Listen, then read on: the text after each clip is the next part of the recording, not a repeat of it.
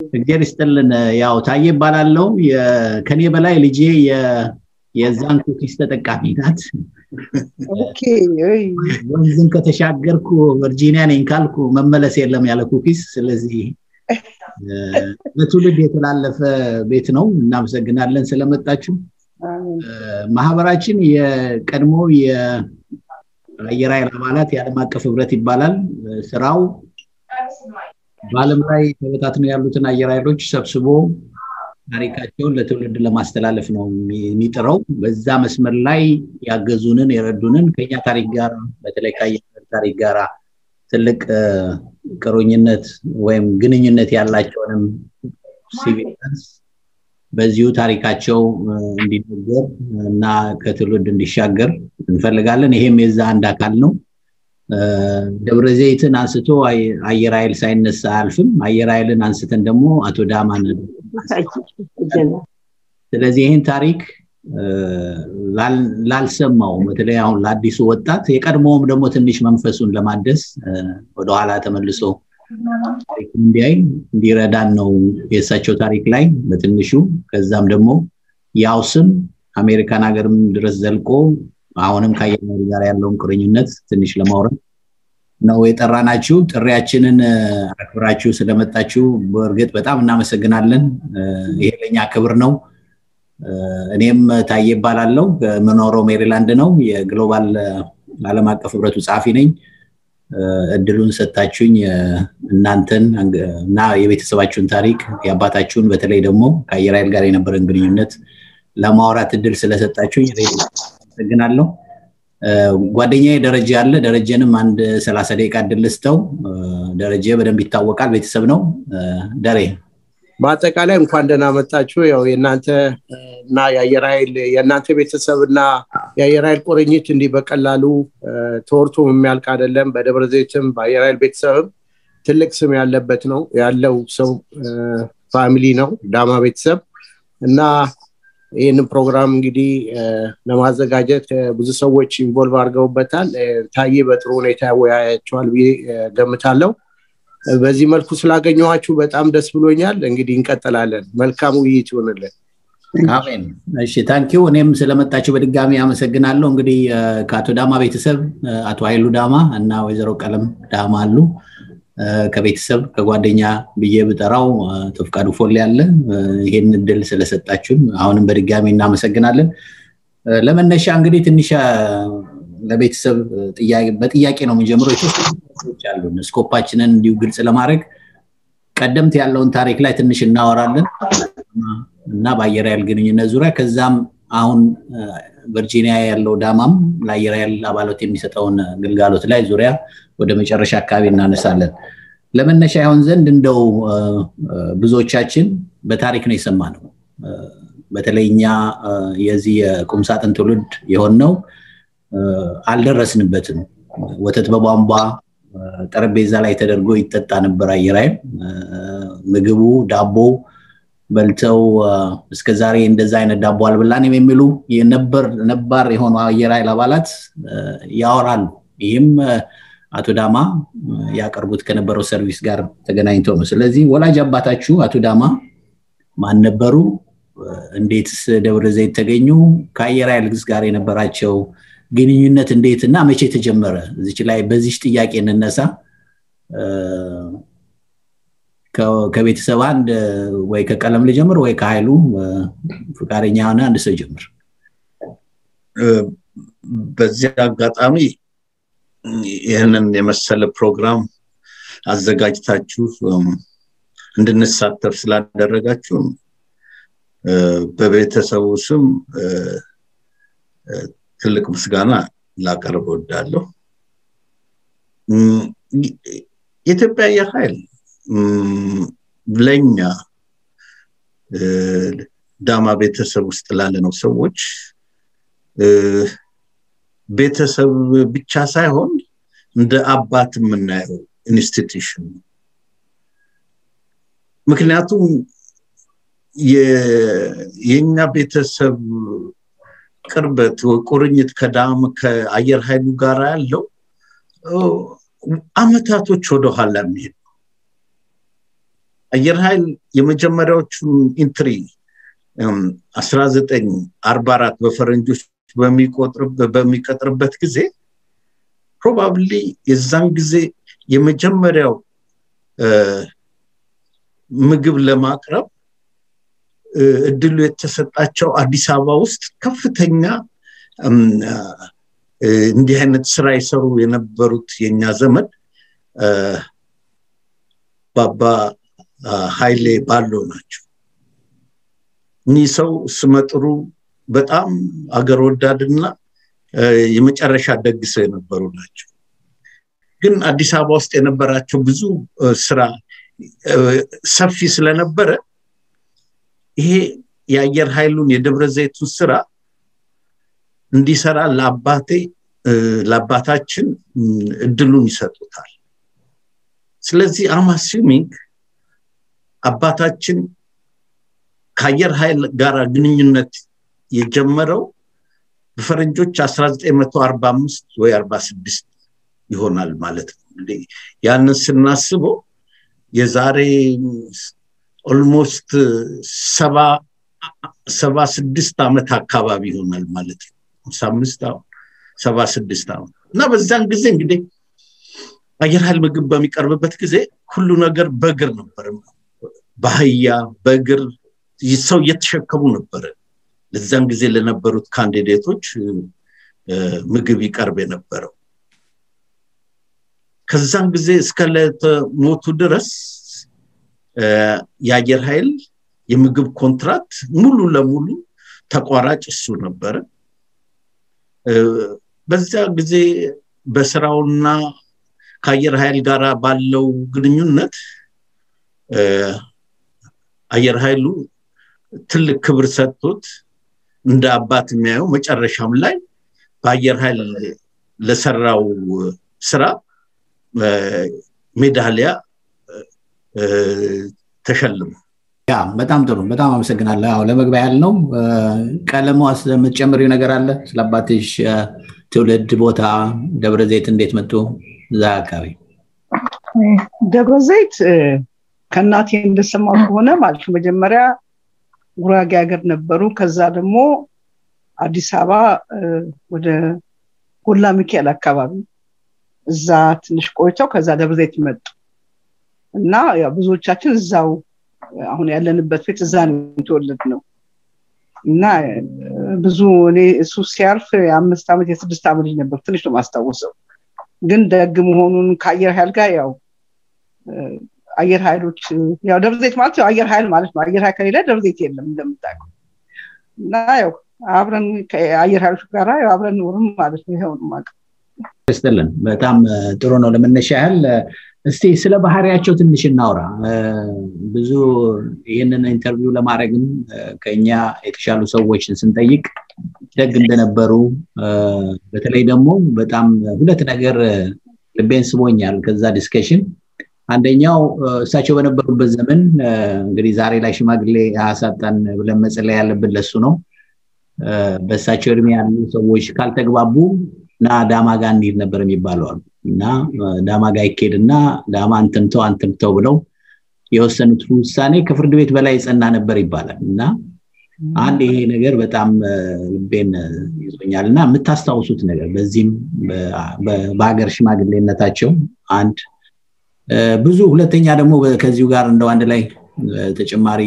ደምረ ኃይሉም ወይም ቀለማም ብትመልሱልኝ ከተወለዱት ከስጋ ከተወለዱት ልጆች በተጨማሪ ብዙ ልጆች ያሳድጉ ነበር እነዛም ልጆች በትምህርት ትልቅ ቦታ ደርሰዋል እና ሁሉንም እኩል ነበር የሚያለብሱት የሚያሳድጉት ትሪት የሚያረጉት ብሎ የበለጠ እንደው ልቤን የሳበው ስራ ላይ ሁሉም ሰው አንድ አይነት ቁምጣ ይለብሳል ቁምጣው ቁጥር ነበረው ሲጠሩ እንኳን በቁምጣው ቁጥር ነበረ ብሎ አንተ ርዕሰ በተለይ የሽምግልና ህይወታቸውንና ልጆችንም እኩል ትሪት አድርገው የሚያሳድጉበትን ጊዜ ስለ ህይወታቸው ስለ ባህሪያቸው ትንሽ ብትነግረን ኦኬ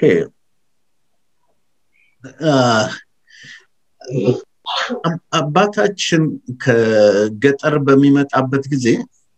መጀመሪያ ኑሮውን ያደረገው አዲስ አበባ ነው ከዛ በኋላ ወደ ደብረዘይት የመጣው ደብረዘይት የአየር ኃይል ስራ በሚጀምርበት ጊዜ ያ ስራ ተቀጣሪው ቁጥር እየጨመረ በሚመጣበት ጊዜ ስራውም እየሰፋ መጣ በዛም ያክል አብሮት የሚሰሩት ሰራተኞችም ኦር ለስራ የሚመጡ ዘመዶችም ቁጥራቸው እየጨመረ በሚመጣበት ጊዜ የዛን ያክል የቤተሰቡ ቁጥር እየበዛ መጣ አባታችን በህይወቱ ያለ በትምህርት በጣም የሚያምን ሰው ነበር ስለዚህ ገጠር ውስጥ የነበሩት የዘመዶቹ ልጆች እያፈላለገም ቢሆን ከረኝነት ወጥተው ትምህርት መማር አለባቸው በሚል ጠቅላላ ያሉት የዘመድ አዝማድ ልጆች በሙሉ ነው ተሰብስቦ ያስተምር የነበረው በዛን ጊዜ ቀደም እንዳልከው በእኛ በሱ ልጆችና እዛ ቤት ውስጥ በሚያድጉት የዘመድ ልጆች መካከል ምንም አይነት ልዩነት የለም አለባበሳችን አስተማዋራችን ሁሉ ነገራችን አንድ ነበር በዛን ጊዜ not only እኛ እዛ ቤት ውስጥ ታዳጊ የሆነው ልጆች ብቻ ሳይሆን በተለያየ ምክንያት ከገጠር ለጥየቃ ወይ ለተለያየ ጉዳይ የሚመጡ ዘመዶቻችን መጥቶ እኛ ቤት ውስጥ 3-6 ወር መቀመጥ ኖርማል ነበር አንዳንድ ጊዜ አባታችን ከስራ ወዲያ ሲል ስለማያቸው 3 ወር ውስጥ የተቀመጠውን ሰውዬ መቼ መጣ ብሎ የሚጠይቅበት ጊዜ ነበር እና የዛኑ ያክል ደብረዘይት ውስጥ ከፍተኛ እንትን ነበር በትምህርት ቤት በማቋቋም መንገድ በሚሰራ ደብረዘይት በከተማ እንደ ከተማነት ለማድረግ በሚደረገው ማንኛውም ጉዳይ ላይ ትልቅ ተሳትፎ ነበር ትምህርት ቤቶች በሚሰሩበት ጊዜ በተለይ አጼንምነት ትምህርት ቤት የሰፋ አዳዲስ ክፍሎች በሚሰሩበት ጊዜ አባታችን ትልቅ ተሳታፊ ነበር በዛኑ ያክል ደግሞ ከተማ ውስጥ በሚደረጉት ማንኛውም አይነት የከተማ እድገቶች ላይ ትልቅ ቦታ የነበረው ሰው ለዚህም ነው ከተማው ውስጥ ትልቅ አክብሮት ነበረው ቅድም ታየ እንዳልከው አንድ ከተማ ውስጥ ያለ አንድ ትልቅ ሽማግሌ ተብሎ የሚጠራ ሰው ስለነበረ እሱ ለሽምግልና የሄደበት ቦታ ሰላም ሳይወድ ፈጽሞ ያ ምንም ነገር አይነሳም ማለት ይቻላል ለፍርድ ሰዎች ትክክለኛ ነው ብለው ያላቸውን አንዳንድ አለመግባባት እሱ ጋር ይዘው መጥተው ዳኝታቸው በሰላም ሰዎች ተነጋግረው ሁሉ ነገር በዛው አልቆ መሄድ እንደዛ አይነት ትልቅ ሰው ነበር እና በዛም ትሩ ከሰውን ጋራ ያለው መግባባት በጣም ልዩ የሆነ ሰው ነበር ከተማ ውስጥ በዛን ጊዜ የነበሩት የተለያዩ በንግድም ሆነ በተለያየ ዓለም ብዙ አይነት ሰዎች ነበሩ እና ከያንዳንዳቸው ጋራ የተለየ ግንኙነት ነበር ወደ አየር ኃይል ጋር በመጣበት ጊዜ ከአየር ኃይል በተለይ በዛን ጊዜ እውቁ የአየር ኃይል ሪሊ አባት የአየር ኃይል መስራች ጀነራል አሰፋየንን በመናነሳበት ጊዜ ከልባቸው የሚወዱት ሁሉ ጊዜ የሚሰራውን ስራ ትጋቱን አይተው በየጊዜው የሚያበረታቱ ኦልሞስት እንደ ቤተሰብ ሆኖ በየጊዜው እየመጡ ያሉበት ሁኔታ እያዩ ሁሉ ጊዜ የሚያበረታቱ ሰው ነበር በጣም የአባታችን በጣም የቅርብ ጓደኛ ነበር ከዛ በተረፈ በኮሚኒቲው በየትኛውም አይነት የልማት ስራዎች ላይ ትልቅ ተሳትፎ የነበረው ሰው ነው ምናልባት እኔ እንደው ትንሽ ያልተናገርኩት ነገር ካለ ፎሌ በተለይ በደንብ በዛን ጊዜ ከኛም እድሜ በለጥ ስለሚል ደብረዘይት የነበረውን ሁኔታ በደንብ ስለሚያውቅ እሱ ቢጨምርበት እንደው ጥሩ ነው ባይ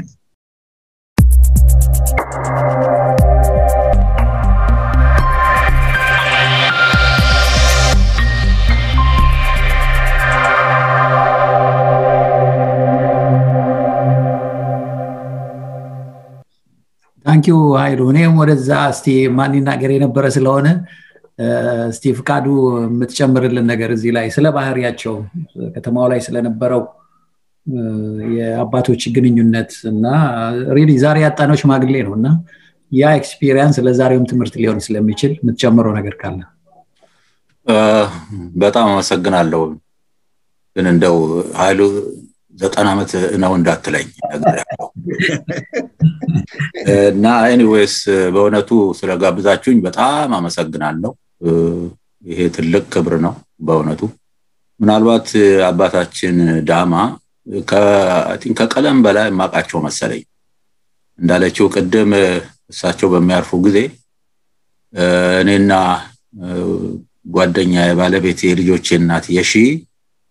ወደ 9ኛ ክፍል ስናልፍ ነው እሳቸው ያረፉት እና እሳቸው ባረፉበት ጊዜ በእውነቱ ከተማይቱ እንደ ሰናወጠች ህዝብ እንደው ዛ የነበረው ህዝብ በእሳቸው ያለው እምነት የእሳቸው መሪነት ቀላል አልነበር በእውነት ትልቅ ሰው እኔ እንደው በኋላ ነው የምታቀው እድሜ እየጨመረ ሲሄድ ያንድ ሰው ታላቅነት ያንድ ሰው ምንነት የሚታወቀው አንተ እድሜ እየጨመረ ሲሄድ አንዳንድ ኃላፊነቶች ውስጥም ስትገባ ያ ሰው እንዲ ነበር እንዴ ያን ይሰራ ነበር እንዴ እንዴት ተደርጎ በተለይም በዛ ሰዓት በእውነቱ እንደው አንዳንዴ ስታየው አንዳንድ ሰዎች ከጊዜው የራቁ ነበር ከዚህ ጊዜው አመለካከት በእውነት ርቀው ሄዱ እንደዛ አይነት ሰው ነበሩ እሳቸው ያኔ ታስታውሱ እንደሆነ ታሪክ ይናገራል አጼ ምኒልክ ውሃ ሲያስገቡ ቧንቧው ወደ ላይ ፈሳል ሰውየው ቤተመንግስት ውስጥ ሰይጣን ይዞ ነው ውሃ እንዴት ወደ ላይ ፈሳል ወደ ታች ነው እንጂ እንዴት ነፍስ የሌለው ነገር ዝም ብሎ ተሽከርክሮ ይሄዳል መኪናን ሲያስገቡ ማለት ነውና ከጊዜው የራቁ ሰው ነበሩ ምኒልክ እኚህም ሰውዬ በእውነቱ ከጊዜው የባሱ የበለጡ አካሄዳቸው ሁሉ ከሌላው ከተራው ህዝብ የመጠቁ ሰው ነበሩ በትምህርት እምነታቸው ቀላል አልነበረም ምናልባት ቀለም ይሄንን ያልመጣቃ አይመስለኝም እኔ ብዙ ነው ማቀው ተማሪ ቤት አብረው የሚማሩ ልጆች ስማቸው የመጨረሻ ስማቸው አይ ቲንክ ዳማ ነበር ከየትና ዳማ ምለው እናታቸውንም ቅርብ አነጋገሪያቸው እንደው ሰው ቤት ውስጥ ያለ ምልህ 20 ሰው 25 ሰው ይኖራል 100 ሰው ይኖራል እዛ ቤት ውስጥና ማሽ ነው የመጣው ይላሉ ሰውየው 3 ወር ተቀምጦ ነው እና ይሄንን ያህል የሆነ ህዝብን የማስተማር ህዝብን መርዳት ልክ እንደ አንድ ነገር አድርገው የያዙት ነገር ነበርና እጅግ በጣም አድቫንስድ የሆኑ ትልቅ ሰው በዛን ጊዜ በጣም ጥቂት ነበሩ ደብረዘይት ያኔ ቢሾፍቱ የሚባል ነበር እና ከጥቂቶቹ ሰዎች እኔ አስታውሳለሁ ልጅ ሆኜ ተማሪ ቤት ሲያሰሩ ቆመው ያኔኛ አስታውሳለሁ 5ኛ ክፍል ነው ምናምን እንባርበት ክፍል ነበርና ተርታ ክፍሎች እሳቸው ቆመው ያሰሩ ነበር ይሄንን ማወራው በ1900 ኢትዮጵያ 55 56 ዓመተ ምህረት እና በዛ ሰዓት ግርም ይለኝ ነበር ልጅ ነኝ እኔ ራሴ ግን እኚህ ሰው የራሳቸው ነው ልክ እንደራሳቸው ንብረት አድርገው ያዙት ከተማውን በእውነቱ ነው ያዙት ሰው ነበሩ ከዛም እኔ እንደው ድንገት አየር ኃይልም ገብቼ ምግቡ መቼም የሚገርም ነው በእውነቱ ነው የምላችሁ ምግብ እኮ እንደ ወተቱ ትላለ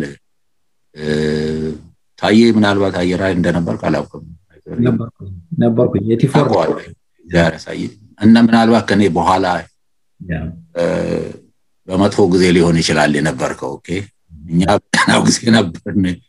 ቁርሳችን ምሳችን ብርቱካኑ ወተቱ ጥሬ ስጋው እንዴ ሁሉ እኮ ነበር የሚቀርብልንና በእውነቱ ትልቅ ሰው ነበሩ ከግዚያቸው ላቅ ያሉ ከተራው ህዝብ የመነጠቁ አመለካከታቸው ሀገራዊ ሳይንትናዊ ክልላዊ ሳይሆን ሀገራዊ የነበሩ ሰው ናቸው በእውነት እሳቸው ማጣት በዛን ሰዓት ትልቅ አዘንና እንደው በእውነት ግን እሳቸው ጥለውልን ሄዱት ምንድነው ፍቅር አንድነትን መቻቻልን እንደዛ ነው እንግዲህ እንጃረዘምኩት ነው በጣም ጥሩ ነው ታንኪዩ የጎደለውን መሙላት ነው ያ ካንተ ታሪኩን መናገር የሚችለው የነበረ ሰው ስለሆነ ከቤተሰብም በላይ ደግሞ ከውጭ የሚመለከት ሰው በዚህ መልኩ አድሬስ ማድረጉ ጥሩ ነው እኔ እንደዚሁ እንግዲህ ትንሽ ባክግራውንድ የደብረዘይት ልጅ አይደለም ግን በኋላ ደብረዘይት ሆኛለሁ ባይ ዲፎልት እንዲሁ ግን ስለ ደብረዘይት በኖርኩበት ጊዜም ስሙ ገናና ነው መንገድ ላይ ዳቦ ሽታ ያስታውሱ ሰዎች እዚህ ጋር ድሮ የሚሸተን ዳቦ ሽታ ሲሉ እንደ ታሪክ እንሰማለንና እዛ አካባቢ ከሰዎች ጋር ሳወራ ደግነታቸውም ወደር እንደሌለው ነው እንደ ሰርቪስ ህንዶች ነበሩ የሚል ታሪክ ሰው ነግሮኝ አስተማሪዎች አየር ኃይልን ያስተምሩ የነበሩ ለነሱ እንኳን ዳቦ በነፃ ነበር የሚሰጣቸው አየር ኃይል አስተማሪዎች ስለነበሩ ብቻ እና እንዲህ አይነት ሰው ሩቅ ሐሳቢ እንዳልከው እውነትም ዘመን ተሻጋሪ የነበሩ ሰዎችን ማስታወሱ እነሱ ያስቀመጡትም ታሪክ ነው አይ ቲንክ እስከዛሬም አያይዞ ያለንና እሱ ላይ በደንብ መናገራችን ተገቢ ነው ሌላው መጨመር የምፈልገው ትምህርት ላይ ሪሊ ቤተሰቡ ጠንካራ ነው እኔ እድለኛ ነኝ ዶክተር ተስፋዬ ዳማ ወንድማቸው 5 ኪሎ አስተምሮኛል አንተ ነው የምንለው ስለዚህ ሜካኒካል እኔ ኤሌክትሪካል ነበርኩ ግን ሁለት ኮርሶች ሰጥቶኛል እና በጣም ምንወደውና ከብረው አስተማሪያችን ነው እስከዛሬም አዲስ አበባ ስንሄድ እዚህ አካባቢ ያለ ልጆች 5 ኪሎ እኔ እንኳን ረዘም ያለ ጊዜ ቆየው የሚሄዱ ልጆች ሳያገኙት አይመለሱም የዛን ያህል በዳማነቱ አልነበረም እናቀው ግን በጥሩ አስተማሪ ነበር በኋላ ላይ ነው በስምንት በማገናኘት ለካ እሱም የሳቸው ልጅ እንደሆነ የተረዳነውና የውቀት ማባታችን ከዚህ ቤተሰብ ወጥቷል ለማለት ያህል ነው ስለ አየር ኃይልም እንግዲህ ሰርቪስ የሚያደርጉትን አንስተናል ወደ እናንተ የተላለፈ ተጽዕኖ አለ ከሳቸው በማየት በማደግ ወደ ልጆች የመጣ ተጽዕኖ ነው የምትሉት የፈጠሩብን የምትለው ኃይሉ ካንተ ልጀምር definitely በደንብ አለ አንድ ከሱ የወሰድነው አንድ ትልቅ ነገር ቢኖር ተሳስቦ አብሮ መኖር በህይወቱ ያስተማረን ይመስለኛል በየቀኑ ይኖረው የነበረው ህይወት ከሌላው ጋራ ተግባብቶ ተስማምቶ በፍቅር መኖር that is I think እንደ መሰረታዊ ህይወት አርጎት የኖረ ሰው ስለሆነ I think ያንን እኛም ከዛ የወሰድነው ይመስለኛል በህይወቱ ያለ በጣም ደግ ሰው ነበረ እንግዲህ ታይ አሁን ከሞተ 50 አመት በላይ ሆኖታል ግን ሰዎች አሁንም ስለሱ ሲያወሩ ልክ ከትላንት ወዲያ እንደሞተ አድርገው ነው የሚያወሩት ያ ምንን ነው የሚያሳየው ያ ጥሩነትን እና ምናልባት የሱ ከህልፈቱ በኋላ ያንን ስሙ እንደዛው ቋሚ ሆኖ መቅረቱ I think ለኛ ያሳየን ነገር ቢኖር ደግነት ለሰው ልጅ ጥሩ ነው የሚለው እምነት ከዛ የቀሰምነው ይመስለኛል ወገን መውደድ ሪሊ ሰው ማክበር በሰው አክባሪ ሰው ነበር በምንም አይነት ከአፉ ያልሆነ ቃል ወጥቶ ሰውን የማሳቀቅ ሰውን የመዝለፍ ጠባይ ፈጽሞ አልነበር ትንሹንም ትልቁንም በክብር ነበር እና I think ያ ህይወቱ ራሱ እንደኖረው ባይሆን እኛ ያንን ከዛ የወሰድነው ይመስለኛል hopefully ያንን የሱን ህይወት ለመኖር ከቻለን that means would የአባታችንን ውርስ በደንብ ይዘነዋል ማለት ነው ያ ለፈራጁ ምንተው ነገር ከዛ በተረፈ አንድ ነገር ማለት እንፈልጋለን አባታችን ለአየር ኃይል የነበረው ፍቅር አባታችን ለአየር ኃይል የተለየ ፍቅር ነበር ይሄ የሥራ ነገር ብቻ ሳይሆን ያ ኢንስቲትዩሽን ለሱ ትልቅ ክብር ያለው ቦታ በህፃነት ያስታውሳሉ ወጣት ካዴቶች ኃላፊነት እንዲማሩ ተብሎ የወጣት መኮንን የሳምንቱ መኮንን ተብሎ የሚመደብ ሰው ነበር ነዛል ፕሮባብሊ ነዛ ወጣት ካዴቶች እዛን ጊዜ እድሜያቸው ግፋቢል 20 ወይ 21 አካባቢ ቢሆን ያባታችን ፕሮባብሊ የሚወልዳቸው ልጆች ናቸው ግን በዛን ጊዜ ሁሉ ጊዜ ሳምንት ኃላፊ በሚቀያየርበት ጊዜ የያንዳንዳቸውን ጠባይ ያየ የዚህ ሳምንት ኃላፊ የሳምንቱ መኮንን ኃይለኛ ሰው ይመስላል ባካችሁ ይሄንን ነገር እንዲ ያድርጋችሁ ይሄ ነገር በተስተካከለ መንገድ መቅረብ አለበት ብሎ የያንዳንዱን የሳምንት መኮንን በጠባዩ ተቀብሎ የሚያስተናግድ ሰው ነበር እነዚህ ልጆች ማጅን የ21 አመት ልጆች ናቸው በዛን ጊዜ ከሱ በእድሜ ያነሱ ናቸው ግን ለነዛ ልጆች አየር ኃይሉ ክብር ሰጥቶ እዛ ቦታ ያስቀመጣቸው ስለሆኑ አባታችንም የነዛ ልጆቹ የሚሆኑት ወጣት ካዴቶች ክብር ሰጥቶ ያንዳንዳቸው ልክ የሚሉትን ፈጽሞ የሚኖር ሰው ነበር ለአየር ኃይሉ ትልቅ ከበሬታ ነበር ሁሉ ጊዜ የማይረሳ ነገር አለ የጦር ኃይሎች ስፖርት በሚደረግበት ጊዜ የአንድ ቀን ስፖርት ነው አዲስ አበባ ስቴዲየም ውስጥ ነው የሚደረገው አደንድ ያንዳንዱ የጦር ሰራዊቱም ፖሊሱም ባህር ኃይልም አየር ኃይሉ ያው ወደ ካምፑ ይመለሳል ኦፍ ኮርስ የደብረዘይት አየር ኃይል ደብረዘይት በሚመለስበት ጊዜ የከተማው ህዝብ ነበር እንዳለ ከለምለም ጣቢያ ጀምሮ ከተማውን ዞሮ ካምፕ እስኪገባ ድረስ የደብረዘይት ህዝብ አብሮ ተከትሎ ነው አባታችንም አብሮ ተከትሎ ነበር ያን የደብረዘይት ውጤት የሆነው የአየር ኃይል ስመጥሩ ቅርጫት ኳስ ተጫዋች ኃይሉ ባልቻ ሲያጫውተኝ ሁሉ ጊዜ አሸንፈን በመጣን ቁጥር ቋሚ ነው አለ ለስፖርተኞች አንድ በሬ ይጥሉልን ነበር እና ይህ እንግዲህ የሚያሳየን ምን አይነት ፍቅር ለአየር ኃይሉ እንደነበረው እና ወደ ኋላ ምን እንመለስበታለን at same time ደግሞ ለሱ ስም ቋሚ ያደረገው አንዱ ትልቁ የኢትዮጵያ አየር ኃይል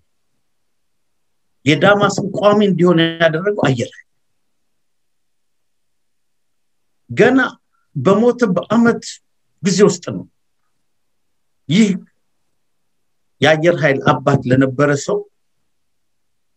ለስሙ መጠሪያ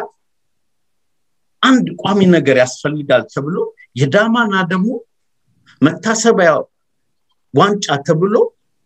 አየር ኃይል እና ከተማ ውስጥ ያሉ ቲሞች ተሰባስበው ለ7 አመት የእግር ኳስ ውድድር ተደርጓል አየር ኃይሉ በዛን ጊዜ ኖርማሊ የከተማው ህዝብ የሚገባው አየር ኃይል ሾው ላይ ብቻ ግን ብዙ ጊዜ የጫዋታው የመጨረሻው ግጥሚያ አየር ኃይል ግቢ ውስጥ አሰቤ ባሪ ስቴዲየም ውስጥ በሚደረግበት ጊዜ የከተማው ህዝብ ተፈቅዶለት አየር ኃይል ግቢ ውስጥ ገብቶ አይቶ የሚወጣበት ሁኔታ ያ ሁሉ አየር ኃይል ለአባታችን የሰጠው ፍቅር ነው የሚያሳይ ለዚህም ነው እኛ አየር ኃይል አባታችን ለዚህም ነው ለሱ ስም ቋሚነት አንድ ትልቁ አየር ኃይል ሊረሳው ይህን ውለታውን ወደ ጎን ሊያደርገው ስላልቻለ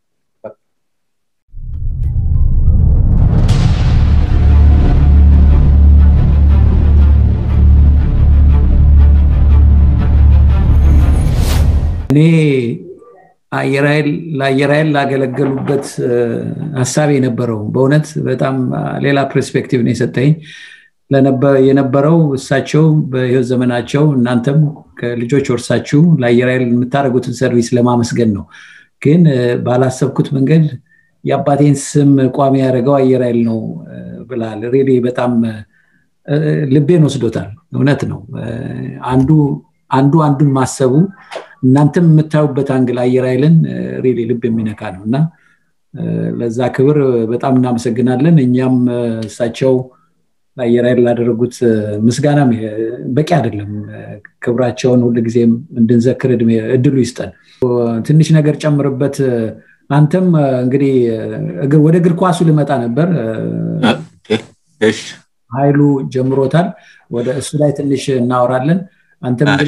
አየር ኃይልን ያስጠራ እና ብሔራዊ መጫወት የደረስክ አባትም ታዋቂ ነጋዴ ነበሩ የእሳቸው ስም ነው እኔ ሞር ደብረዘይት ላይ ጆሮዬ ላይ ያለውና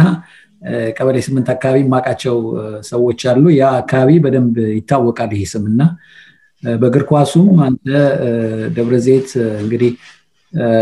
አቶ ዳማስም ይዘጋጅ በነበረው እግር ኳስ ላይ ከከተማ እየመጡ የሚጫወቱ መብረቅ አዳ እና ሌላ አንድ ሶስተኛም ክለብ ነበር ከነዛ መሃል አንዱ ነው ይመስለኛልና ያንን ኤራ ያንን አካባቢ ያንን የምስጋና ጊዜ በሳቸው ስም የተዘጋጀውንም ዝግጅት ላይ የነበረውን አትሞስፌር ትንሽ ብትነግረን እሺ እግዚአብሔር ይስጥልኝ እንደገና እንደው እዛ ከመሄዴ በፊት በመጀመሪያ የጠየቀው ጥያቄ የአባታችሁ ኢንፍሉዌንስ ምን ያህል ነው እናንተ ላይ የሚለው ጥያቄ ወደዛ እሺ ክሌ በጋባ መብት ነው ያ እሺ ወደለኝ ነው አዎ እንግዲህ እንዴት ነው አንድ ጊዜ ያዘጋጅተው ጋዜጠኛ የትኛው እንደሆነ ዘኢትዮጵያ ነው የሚባል ጋዜጣ አዎ ዘኢትዮጵያና እኔ እንኳን ጭንቅላቴ እኮ ብዙም አይሰራም anyways you're right ልክ ኦኬ እና እዛ ላይ ጠይቀውኝ ነበር ያው እንግዲህ ባለቤቴ ሁላቸውም ታላቅ ባለቤቴ ስለነበረች ምንድነው እነዚህ ሰዎች ጋራ መኖሩ ጥቅሙ ጉዳቱ ምናምን ብሎ ሲጠይቀን ጋዜጠኛው I think ብዙውን እዛ ታዳሚ የነበረውን I think to some extent ያሳቃቸው ምንድነው እኔ ከነዚህ ሰዎች ጋራ መኖር አይቻልም የሚል ነበር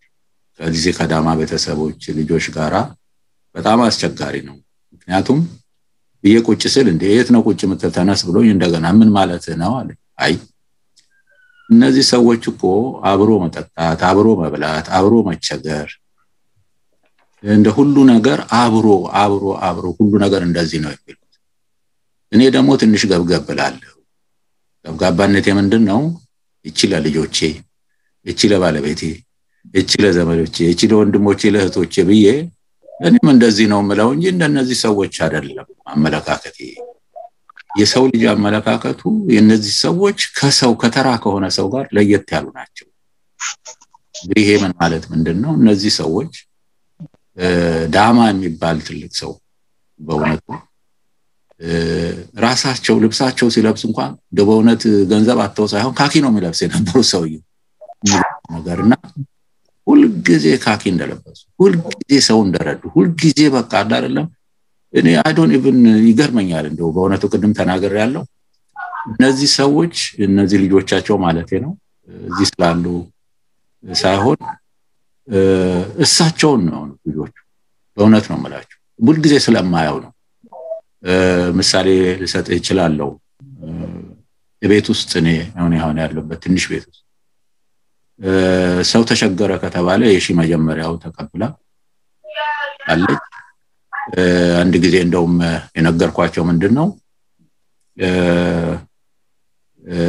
ዳላራዝመው እንደው በጣም ደስ ስለሚል ታሪኩም የሳቸው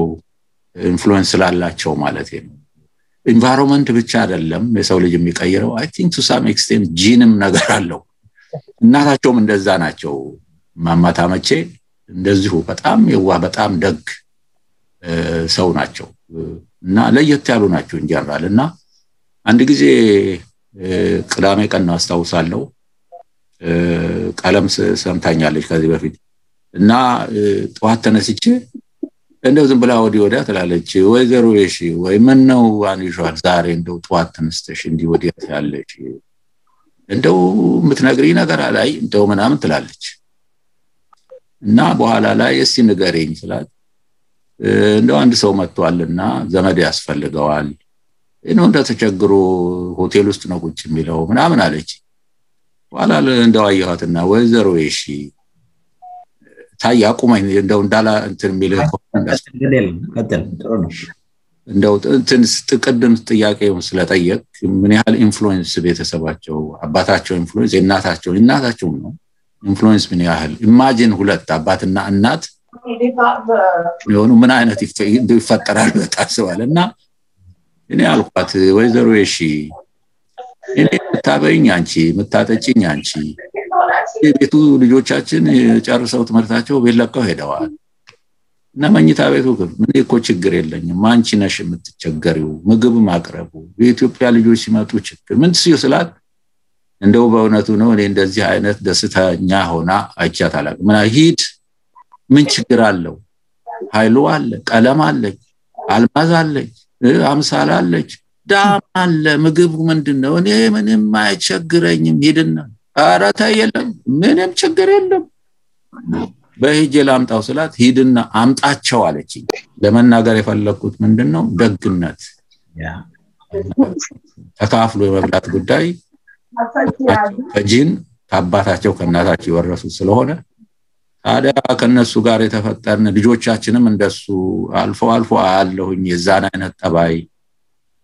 እኔንም ቢሆን አይ ቲንክ ወይዘሮ እሺ እሷን አደረገችኝ እንደው ብቻ አሁንም አንዳንዴ ጎትተኛል ቢሆንም ወደዛ ነው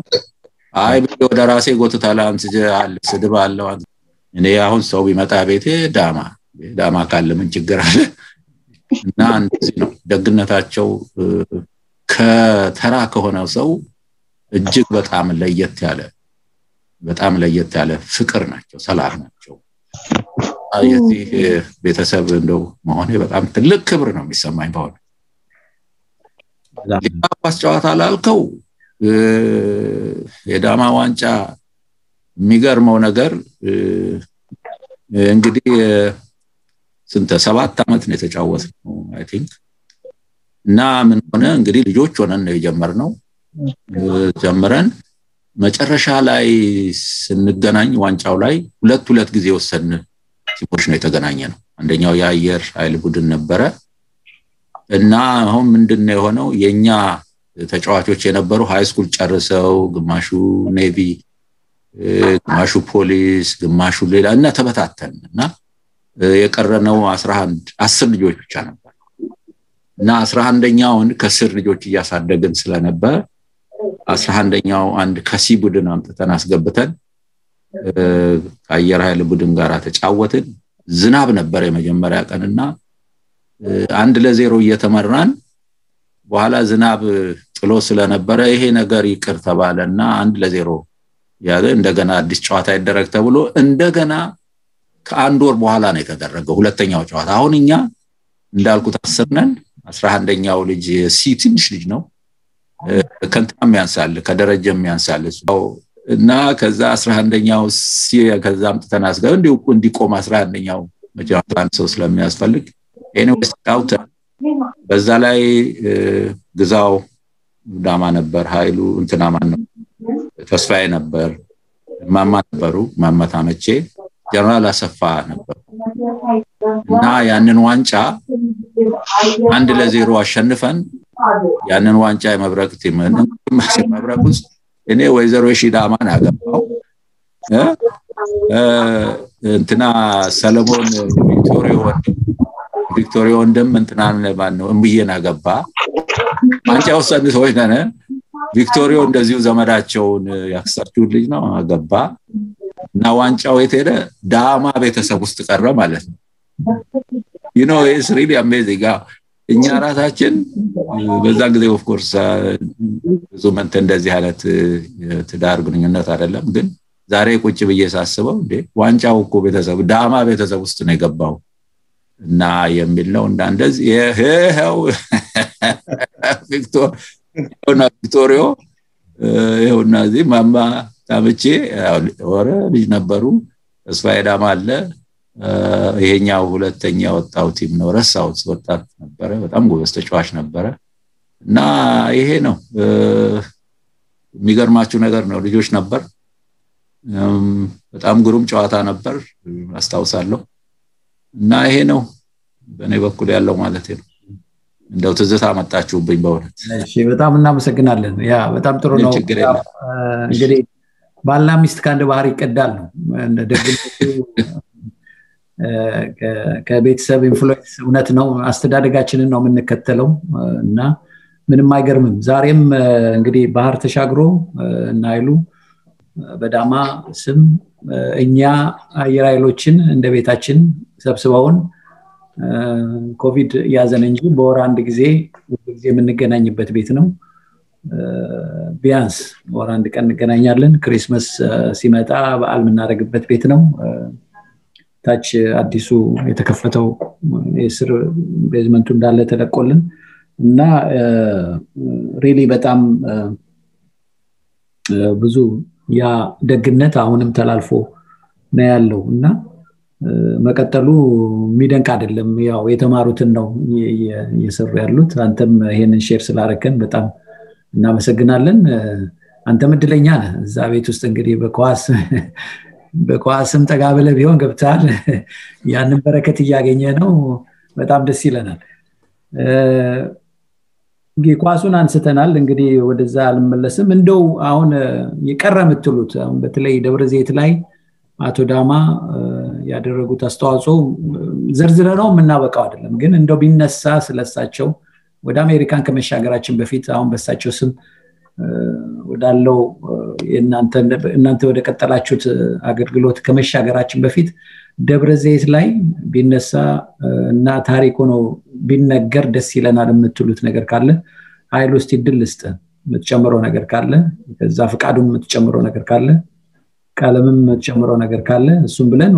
ወደ አሜሪካው ደግሞ አርሊንግተን ወዳለው ዳማ እንመጣለን ኃይሉ ኦኬ ደብረ ዘይት ለአባታችን ሲምፕሊ ማንነቱን የፈጠረች ከተማ ናት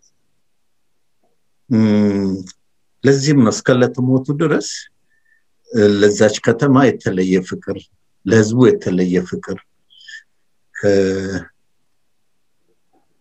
ያን የሚወደው ከተማም ደግሞ በተለያየ መንገድ ሁሉ ነገር የተሟላበት ከተማ ለማድረግ በበኩሉ የተቻለውን ያደረገ ደብረ ዘይት አትሊስት እንደ ከተማ አንዳንድ ነገሮች እንዲሟሉ ብዙ አሁን እዚህ ሽቦ ግቢ አካባቢ የነበሩ ሱቆች የኛ አባት የቅርብ ዘመዶች ሆኑ በተለያየ መንገድ አባታችን እንደዛ አይነት ስራ ውስጥ እንዲገቡ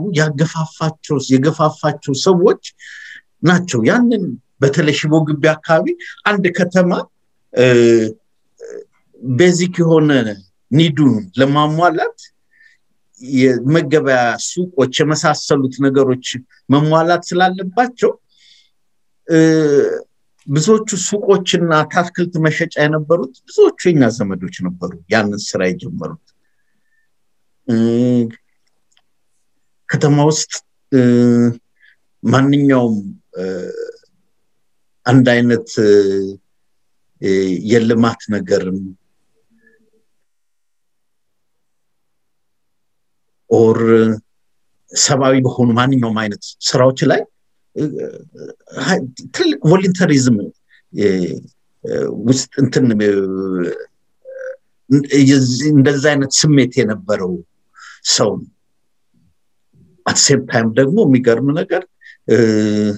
ደብረዘይት በሚኖርበት ጊዜ አሁን አንዳንዶቻችን ከነሱ አንድ ያልተማርነው ነገር ቢኖር ዘመናዊ ትምህርት ሊሆን ይችላል አሁን እዛ ደብረዘይት በብዛት አሁን እሱ እንቁላል የሚገዛቸው ዶሮ የሚገዛቸው ብዙዎቹ ከገጠር የሚመጡ የኦሮሞ ተወላጆች ስለነበሩ የሚገርም ነገር አባታችን ኦሮሞኛ ይናገር ነበር that's how ከሰዎች ጋር ለመግባባት የሰዎችን ቋንቋ ጣሊያንኛም ይሞክር ነበር የተለያዩ ቋንቋዎችን እንትን ለማድረግ ይሞክር ነበር እና ያ ይሄ አብሮ የመኖር ምክንያቱም ከጣሊያኖች ጋር አንዳንድ የዚህ የፍራፍሬ ነገር አንዳንድ ግሮሰሪ እቃዎች የመሳሰሉት ነገሮች እንደ ቺዝ እንደ ምናምን እንደዛ አይነት ነገሮች በብዛት እነሱ አካባቢ ስለነበር ያ ከሰዎች ጋር ለመግባባት የነበረው ዝንባሌ ሞር ክሎዝ ለማድረግ እነሱ ቋንቋቸውን የመናገር የመማር ዝንባሌ ሰው ነበር በተረፈ እዛ ከተማ ውስጥ እሱ የማይግባባው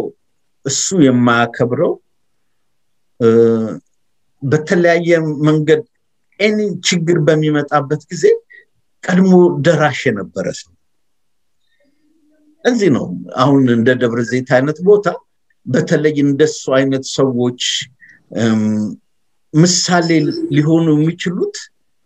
አብረን መኖር ምንችል ሰዎች ነን የሚለውን ትምህርት ከአባታችን ህይወት ትልቅ ትምህርት የምንማር ይመስለኛል እዚህ ላይ ላብቃና እንግዲህ ሌላ የሚጨመር ነገር ካለ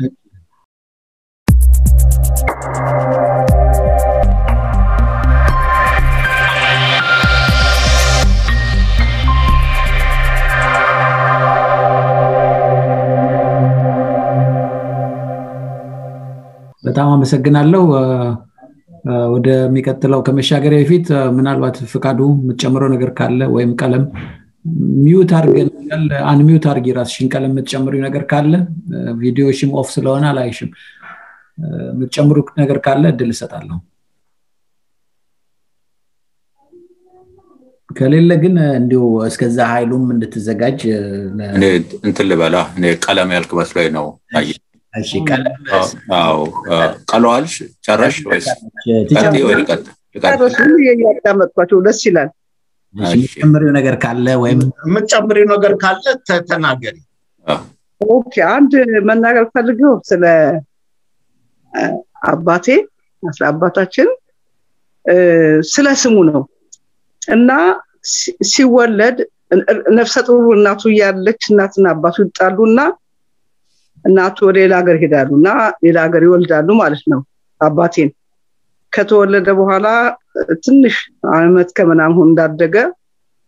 አባቱ ሄደው ያመጡታልና ስሙን አንቺን ማጥበጉራገኛ አልተውህም ማለት ነው ከዛ አመጡት አሳደጉት እና ከዛ ለግሪኮች ዳቦ ይጋግር ነበር እነሱ ናቸው ዳማ ብለው ያወጡለት እንጂ ደንበኛ ስሙ አንቺን አልተውህም ነበርና ዳማ ሆኖ ማግናሱ ዳማ ማለት በግሪክኛ ታማኝ ማለት ነው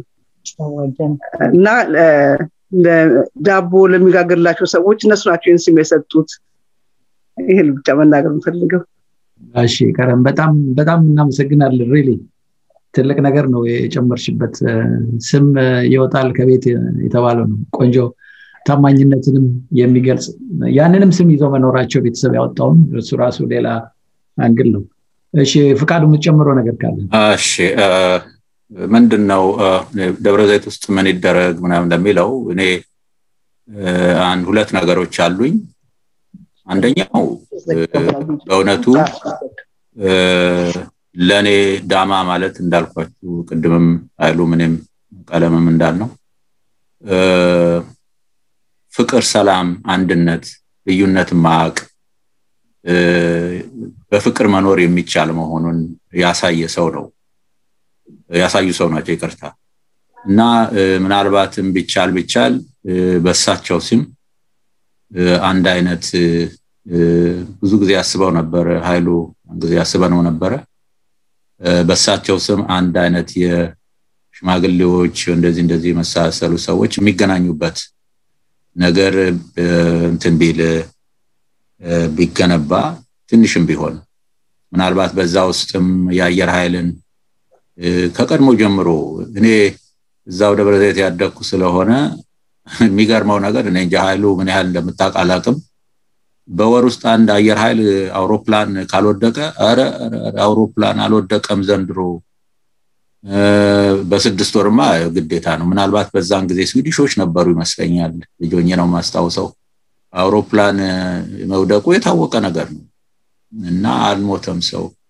ያው ወጣቶች እንደዚህ ያልሆነም አውሮፕላን አልወደቀም ይባል ነበር እና ምናልባትም የሳቸውን አንድ አይነት ነገር እነዚህ ሰዎች መሰብሰቢያ ቢደረግ የሳቸው ማስተዋወሻ ማለት አየር ኃይልንም ጨምሮ ማለት ነው እሳቸው ማለት አየር ኃይልም ገታያዘ ስለሆነ የሳቸው መታሰቢያ ትንሽም ብትሆን ቢጀመር መልካም ይመስለኛል እንግዲህ ዳማ ማለት እንዳልኩት ሰውየው ፊዚካሊ ሳይሆን ያላቸው አስተሳሰብ ያላቸው አመለካከት ያላቸው ፍቅር ያንን የሚያሳይ ነው ያንን ብናደርግ ማለት ነው ይሄንን ካላደረግ ነገር ምንድነው ያልፋል ማለት ነው የሳቸው ሁኔታ የሳቸው ያ ሁሉ ያደረጉ ያ ሁሉ የሰሩ ሰው ስማቸው እኛ ካለፈን በኋላ አይኖርም ስለዚህ ይሰው ከአየር ኃይል ጋር የተያዙም ስለሆነ ስማቸው በአንድ አይነት እንደው በትንሽም ቢሆን መሰብሰቢያ ምናምን እንደዛ አይነት ነገር ቢደረግ አስባለሁ ይሆን ስለጠየቀኝ ነው ሁለተኛው የእግር ኳሱ ነው እኔ እንግዲህ ያው እግር ኳስ ያደኩበት ስለሆነ እግር ኳስ በመንጫወትበት ጊዜ ቪክቶሪዮ እናቱ ማነች አባቱ ጣሊያናዊ መሆኑን አውቃለሁ ሌሎቹ ጓደኞች መሐመድ ናስር የሚባል ነበር እኔ እናቱ ከየት እንደሆኑ አባቱ ከየት እንደሆኑ አላውቅም በእውነቱ ቤታቸው እጄ በላለው ቪክቶሪዮ ቤት እጄ በላለው በኋላ ሳይ ኤርትራዊም ልጅ ነበር አብሮን የሚጫወት ኢብራሂም የሚባል እኔ መሆኑንም አላውቅም አሁን ወደ ኋላ መለስ ኦሮሞ አማራውም ጉራጌው ሁሉም ነበር እዛ ውስጥና ይገርማቸዋል እንደዚህ አስበንም አናውቅ ቤቴ መጣሉ ሰው ጓደኞቼ ቤት ሄዳለው ምግብ ይሰሩልናል ምንድነው ልጆች ይላሉ አሁን ቪክቶሪዮ እናት የትኛው ስፓጌቲ ቀጭኑ ነው ወይስ ወፈር ያለው ስፓጌቲ ይሄደን እኮ እዛ ሰርተው ማማ እንደዚህ ነው ፈልገው ሰርተው ባልተን እንደዛ ነው እና ይሄ ምንድነው ኳስ ጨዋታ ያድሮ የነበረው አይነት በማንኛውም ስም ይሆን እንደውም ይዘጋጅ ቢሆን ይሄ ኦሮሞ አማራ ጉራጌ ምናምን ሳይል በዛ አይነት እንደገና ቢመሰረትና እንደገና ጨዋታው ቢጀመር እንግዲህ እዚህ ከመጣሁት ሄጄም አላቅም ወደ 40 ስንት አመት ነው እና ይሄ ቢደረግ ጥሩ ነው ምክንያቱም አንድነትን ፍቅርን ይሄ አሁን የመላያት የሚለው ምናልባት እሱም ሊቀርፍልን ይችላልና እንደዛ አይነት ቢደረግ እኔ እንደውም ስሙም መብረቅ የሚሆን ቢሆን ደስ ይለኝ ነበር ነው ማለት ነው ስለጠየቅ ነው ታዬ እሺ ታንኪዩ በጣም ነው ማመሰግነው እንግዲህ አቶ ዳማ ያው ደብረዘይት ላይ ማሻራቸው ቀላል አይደለም እንዳለው ኃይሉም አሁን እንዳለው አንድ ሰፈር የዳማ ሰፈር ነው የሚባል የነበረው ከሽቦ ግቢ ወደ ገበያ እና በበለጠ ወደ ታች ስትወርድ ኤቫንጀሊካል በሚወስደው ዋናው መንገድ ላይ ያለ አካባቢ በሙሉ የሳቸው አሻራ የሳቸው በሳቸው ስራ አድጎ ሰው የሆነ ብዙ ሰው አለ ይሄ ደግሞ የመጡበትን ማህበረሰብ እንትን ነው ላንድ ማርክ ነው እኔ አዲስ ከተማ ከመርካቶ ግርጌ ነው ያደኩት መርካቶ ይሄ ነው የሚታወቀው ክርስቲያኒ ማህበረሰብ ተሳስቦ አንዱ ላይ አንዱ ያንዱን እጅ ተዳርጎ ሰርቶ የተለወጠ ነው የድሮ ሀብት ዝም ብሎ ኦቨርናይት አይመጣም ለረጅም ጊዜ ተደክሞ ተለፍቶ ነው እነ በቀለ ሞላንም አሁን ባንድ ወቅት ታሪካቸውን ኢንተርቪው ሲያደርጓቸው የሰማሁት ከእንቁላል መነገር ጀምረው ነው ያን ሁሉ ኔትወርክ የሰሩትና ኦቨርናይት የሚመጣ እንደዛሬ ኦቨርናይት የሚመጣ ሀብት አልነበረም ሰው ሰርቶ አሳይቶ ታማኝ ሆኖ ከትንሽ ቦታ ጀምሮ ነው ራሱን ያሳደገ የነበረው በዛ ማህበረሰብ ውስጥ በተለይ ደግሞ መረዳዳት ትልቁ ቤዝ ላይን ነበርና I think ያ አሻራቸው አሁንም እንግዲህ አለ ብዙ ሰው ስማቸውን እየጠራ ይኖራል ያው እንግዲህ እናንተም ይሄንን ለመዳችሁ ከሳቸው ብዙ ነገር ወረሳችሁ ባህር ተሻግራችሁ ዳማን በአሜሪካ አስቀምጣችሁታል የሚደንቀኝ በተለይ አንዳንድ ነገሮች በፊትም እንዲሁ ሰርፕራይዝ ያደረገኝ ነበር ሎኬሽናችሁ እና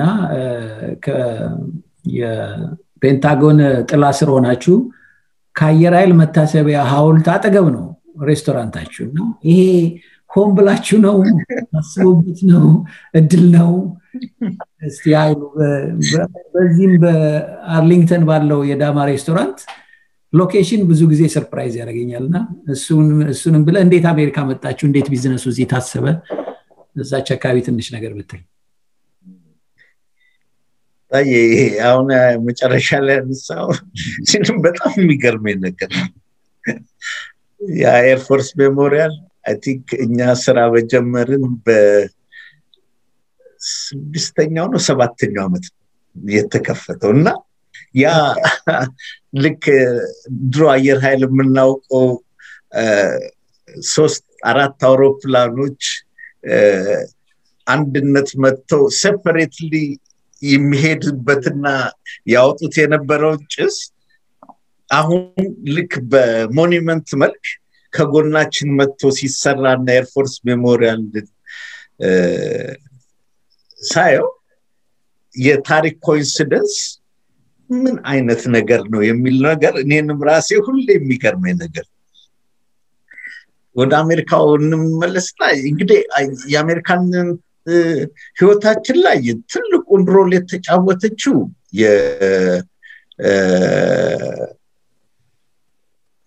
ፈቃዱ ባለቤት ታላቅ እህታችን የሺዳማ ናት ለመጀመሪያ ጊዜ ዋሽንግተን አካባቢ መጣ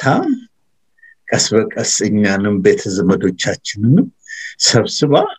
በቁጥራችንም በርከት ብለን በተለያየ መንገድ ራሳችን ችለን እዚህ ቦታ እንድንደርስ ትልቁ መሰረት የሆነችው እሷ ነው እና የመጀመሪያው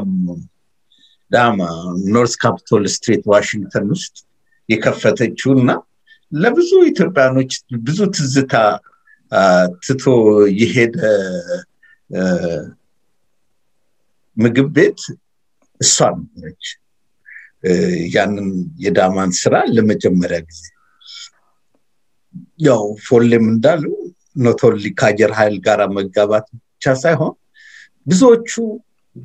ጓደኞቿ እኛ ህፃን ሆነን ሲምፕሊ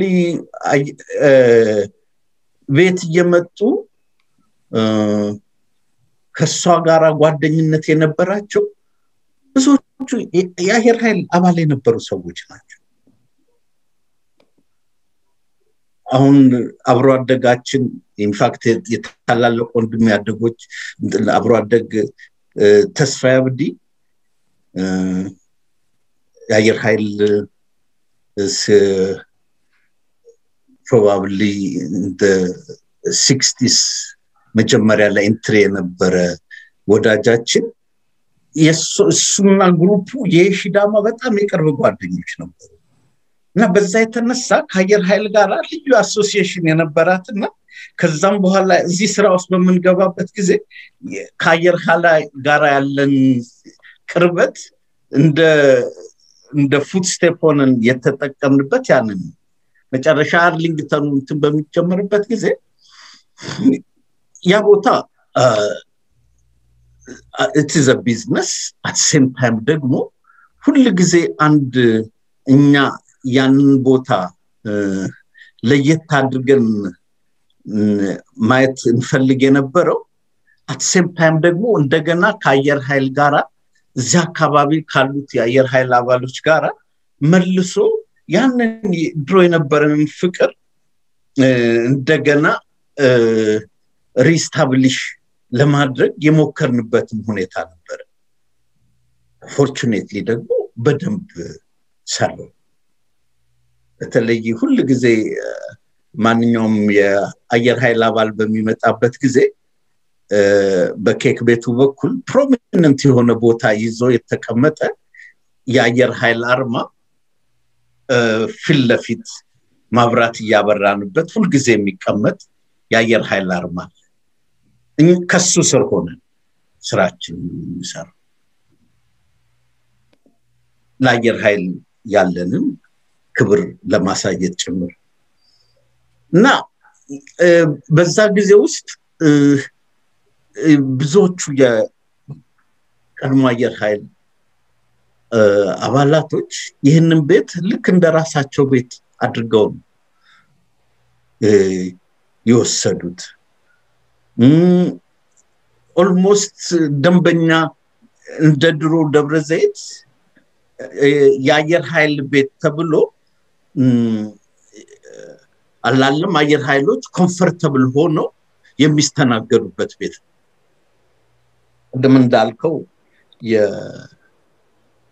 ጉዳይ መጣና ነው እንጂ በየወሩ ሁሉ ጊዜ ከጎን ባለችው አንድ እንደ ዳይነር ነገር ምን ተጠቀምበታል እዛ ውስጥ ቋሚ የአየር ኃይል የወራዊ ስብሰባ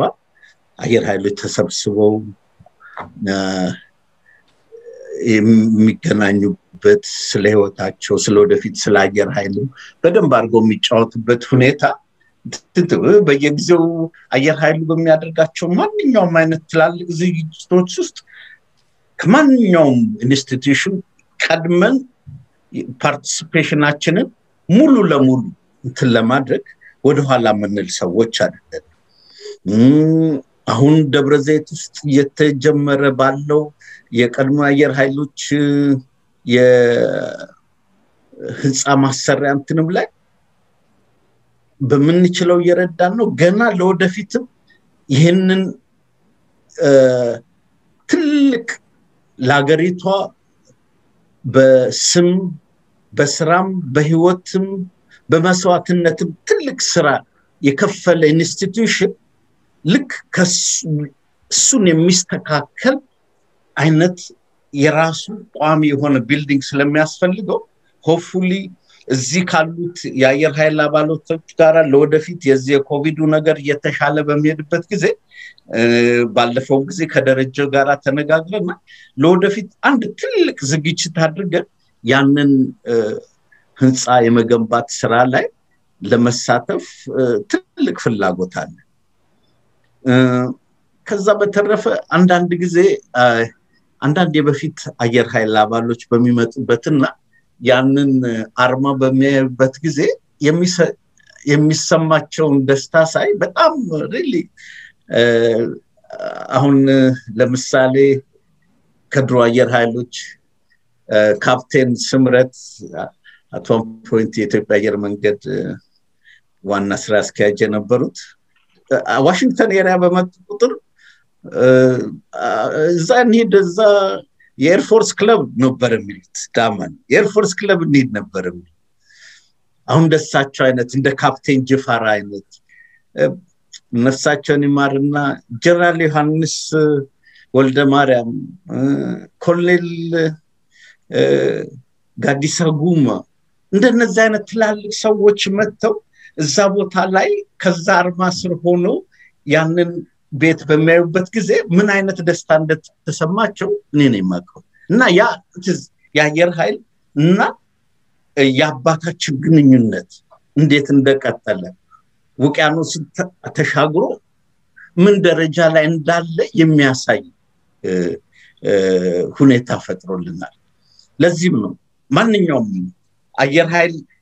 የሚያደርገው ማንኛውም አይነት ድርጊት ውስጥ የዳማ participation it is a guarantee because you are part and parcel of the Ethiopian Air Force. I think